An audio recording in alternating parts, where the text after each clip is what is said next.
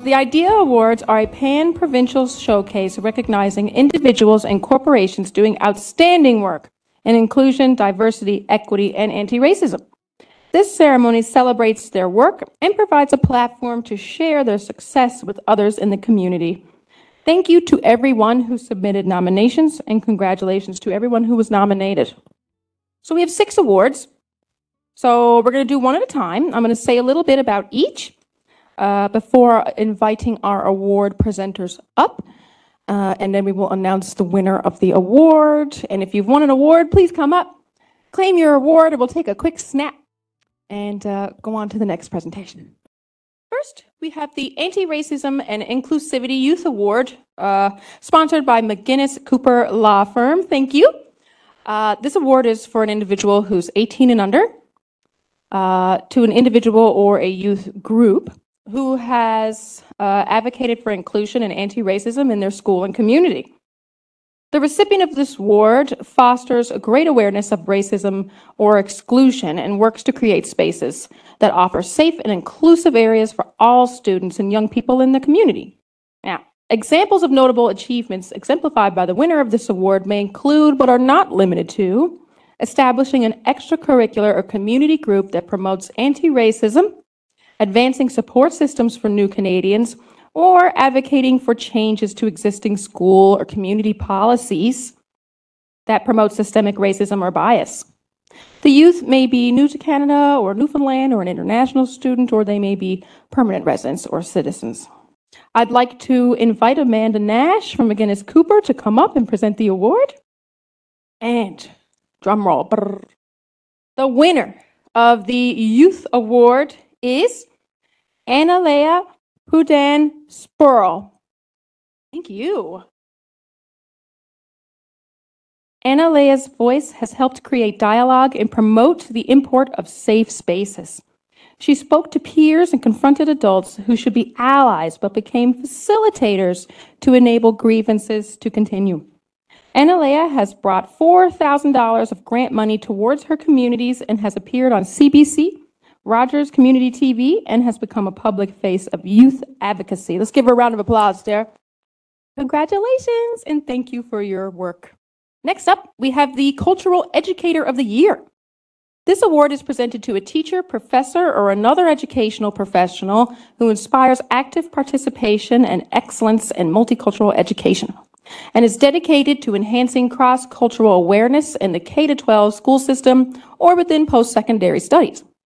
The recipient of this award is committed to educating Newfoundlanders and Labradorians about the importance of diversity, multiculturalism, and global issues, and human rights. Teaching methods and approaches to student engagement include, but are not limited to, creative critical thinking, field trips, project-based learning, research and writing, performances, and guest presentations across disciplines such as humanities, social sciences, and the arts. For this one, I'm going to invite Raylene Flynn from the diversity team to present this award. The winner of the Education Idea Award is Stephanie Gillis. Congratulations. Wow, I love your top. Very floral. Stephanie's educational background in social work and education enables her to bring a unique perspective to her high school vice principal role. Her version of what the high school newcomer experience can and should be is supporting their exposure to learning models and related opportunities directly to help them access their needs, challenges, and abilities of newcomer students. Thank you and congratulations, Stephanie. Next up is the Community Hero Award. This award is sponsored by Emera. Thank you, Emera. This award is presented to an individual or group that has exemplified outstanding volunteer service in assisting newcomers to settle and integrate into their new communities. Acts of service could include, but are not limited to, the provision of transport, emergency shelter or housing, healthcare and medical aid, sponsorship, financial support, and meeting other essential needs such as food upon arrival in the province. So Emera was unable to be here today to present this award, so I'm going to have Raylene Flynn come back up here. Raylene, and the award goes to Alicia Murica Medina. Thank you and congratulations. Alicia volunteers 24 hours a day, every day. She's willing to help and unite the Hispanic Latino community and encourages people to help her. She provides relevant information for community members, translating it into Spanish so that the Latin American and Hispanic community members can better understand it in their native language. So if you aren't aware of the Latino Hispanic Association, they have a website and a Facebook page, so check that out. Thank you, Alicia. Next, we have the Bridget Foster Cultural Business Icon Award. This award is presented to a newcomer entrepreneur or business that serves newcomers in rural or urban areas of Newfoundland and Labrador. The award winner will be an entrepreneur or business that has achieved notable success in a new business venture within the last 5 years and is currently in operation. The winner's efforts could include, but are not limited to, demonstrated growth based on market demand and customer trends, employment of skilled foreign workers or newcomers, meeting the needs of a culturally diverse marketplace, and or incorporating innovative ways of doing business while contributing to the tapestry of multiculturalism in the province. So for this, I would like to invite Khalid Al-Harari from the ANC to present this award.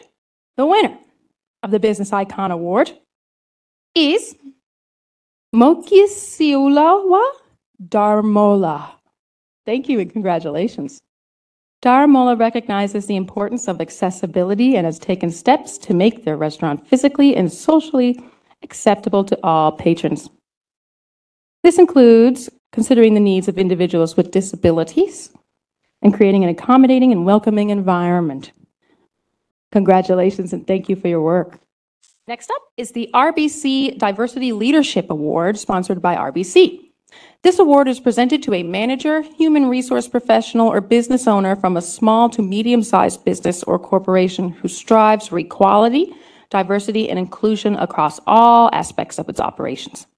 This winner is an admirable leader in the recruitment and retention of underrepresented groups. Their efforts could include, but are not limited to, implementation of progressive policies and procedures, standards of inclusiveness within the organization, building cultural intelligence through training, and or providing workplace accommodations. So for this, I'd like to invite Vangai Makanenza from RBC to present this award. I will say, the winner of our award is unable to make it today, so we're going to have my coworker David Campbell receive it in their place, and we will get it to them as soon as possible. So I would like to congratulate Mr. Govind Artley. Mr. Artley has advanced diversity and inclusivity in their environment by actively promoting equity and representation, fostering a culture of inclusion through initiatives such as diversity training, creating spaces for marginalized voices to be heard, and implementing inclusive policies and practices that ensure equal opportunities for all individuals, regardless of their background. Congratulations, Govind, wherever you are. Congrats, and thank you for your work. Lastly, we have our Hospitality NL International Ambassador Award. This award is sponsored by Hospitality NL for an Hospitality NL member that has successfully worked toward the inclusion of newcomers and international visitors by championing diversity as a tool for success in its daily operations and business model. The recipient of this award has achieved a high standard of international customer service in the NL tourism industry. I would like to invite Ms. Linda Hickey from Hospitality NL to present the award. The winner of Hospitality NL's Idea Award is Vishali Patel. Congratulations! Vishali has significantly advanced diversity and inclusivity within her business environment through her proactive approach and inclusive leadership style. Despite initial challenges as a first-time entrepreneur, Vishali has demonstrated a strong commitment to fostering an inclusive workplace culture where individuals from diverse backgrounds feel valued and empowered to contribute. Thank you very much for your hard work. And thank you to our award sponsors as well.